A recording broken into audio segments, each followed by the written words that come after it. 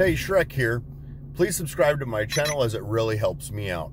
Did you know that straw bales have an R factor, which is the rating for insulation? For every 2 inches has an R factor of 1. So obviously the thicker the straw bale, the more that insulation you have. You can also get from Menards, Lowe's, Home Depot, thermal insulation that, depending on how you use it, and it usually has a simple diagram right on the insulation itself, an R factor of 7 right away.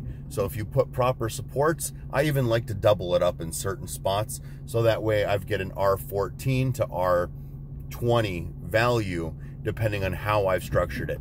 I'm Shrek with Shrek Travel. Please subscribe to my channel.